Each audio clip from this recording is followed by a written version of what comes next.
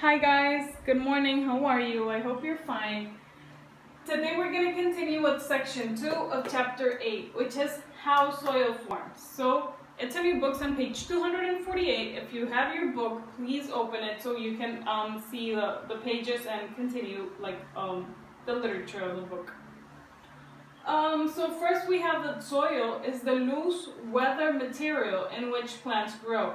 What is weather? It's not related to weather as climate, but it's related of weathering and erosion. Weathering is the process by which rocks are broken down into smaller pieces by rain, by animals, by roots, by big trees, by animals kind of like rabbits, rats, or all of those animals that live underground that cause erosion and they destroy the rocks. That is how soil is formed. So those animals and the rain and all of those factors is really necessary so we can have soil.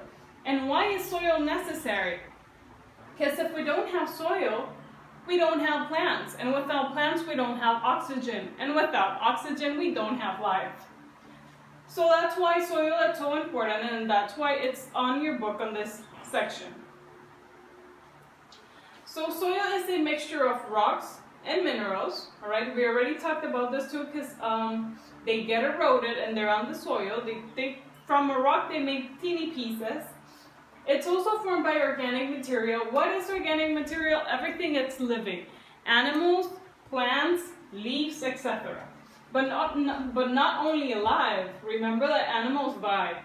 And when animals die, they are absorbed by the soil and they produce, they give the nutrients to the soil. So the soil gets nourished. Soil also has water content and air. The water content of the soil is going to depend on the size of its particles.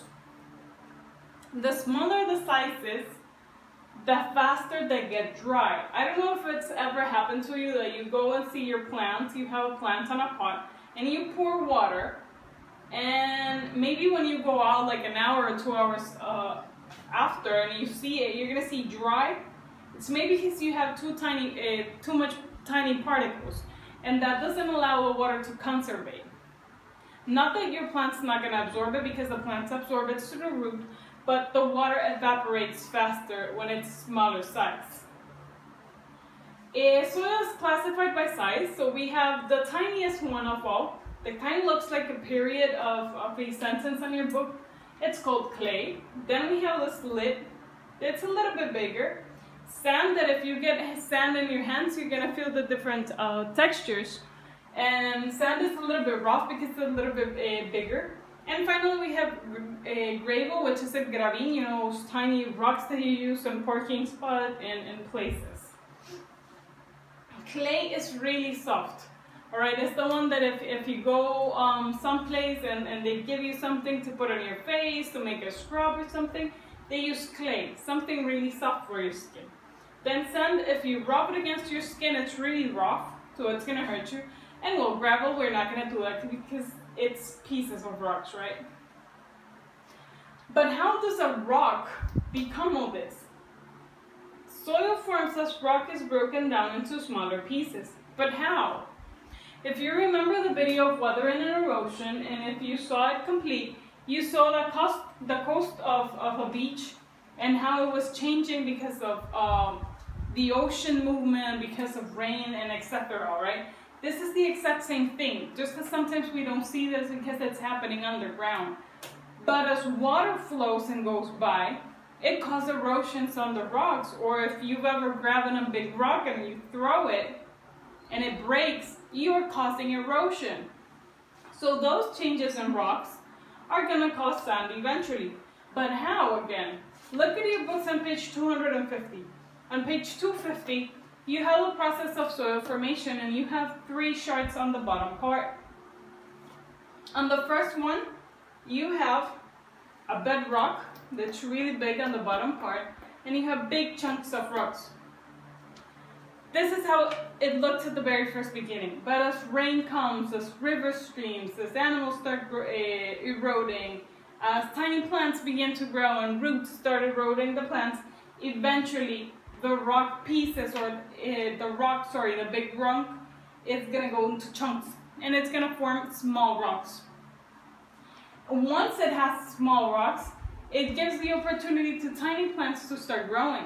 And those roots of those plants is gonna cause even more erosion, and it's gonna call animals' attention, and they're all gonna come here. Finally, since we have so many plants and so many erosion, plants are able to grow very nice, kind of like in a garden. Animals will begin to live in here, and the big rock that we had at the very first beginning is now small chunks of rocks. So that is how weathering and erosion form the process of soil. All right, that is how soil is formed. So soil, we have the topsoil that is very dark brown. That is the one that you have on your flowering pots. A tierra abonada, they call it. All right, that's black and it's filled with tiny leaves. That is called the topsoil. Then we have the subsoil. That is the horizon B, that has also soil, but it has rocks. And finally, we have a layer of rock here below. So that is how soil is formed. Soil composition is changed. It's not always going to be the same. And it's changed by plants, by animals, by water and weather. Here it's weather, or climate. Because it's not the same that we're going to have a plant in a humid area like our tropical area as if we had it on the desert, all right? Because on the desert it's going to dry and it's just going to die. So soil composition changes. By plants, the more plants we have, the better the soil is going to be. Because the plants absorb the nutrients, yes. But as the plants, or as the leaves of those plants die, they fall into the soil, and the soil gets back the nutrients. Animals are very important to have in soil, because animals also produce organic material, or their wastes, in which the soil grabs it and it produces nutrients. The content of water, as I explained you, it's going to vary according to the size of soil that you have on your pots or in your garden. All right, some of them are going to be more watery retaining, and some of others are going to lose water really fast. What happens when organisms live in soil?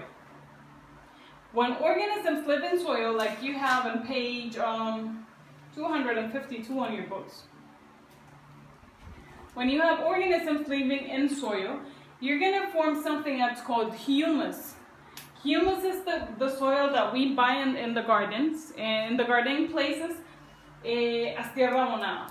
Why? Because it has the leaves, it has the plants, that insects mostly, not animals. You're not going to find a big animal on the soil, but it has already had dead insects and decayed material. And it has a lot of nutrients. Why? Because all of those dead and decayed matter, organic matter, are absorbed by the soil, and once you put it to your flowering plant, you're going to produce a lot of nutrients, and the plant's going to grow faster. And this is the objective with you making humus as a classwork. You can make it with peels of carrot, or banana peels, or tomato peels, eggshells, etc., etc., right? You just grab a tiny amount and you crush them with something, with a cup, or you just cut them with a knife or something, and then you put it to your plant, to a flowering pot.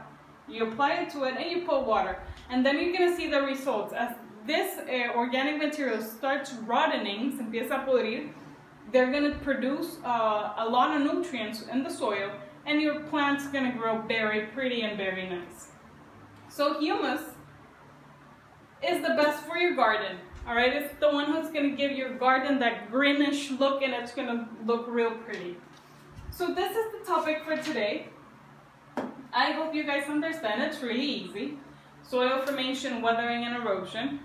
And it's really simple, and it's really good for your life. And now that we have so many time for spare, you can grow your own tomatoes or your own bell peppers like we did last year. And this time you're going to have time to take care of them. So I hope this works, and I hope you start a garden, because we need it in these days. All right, have a nice day, guys.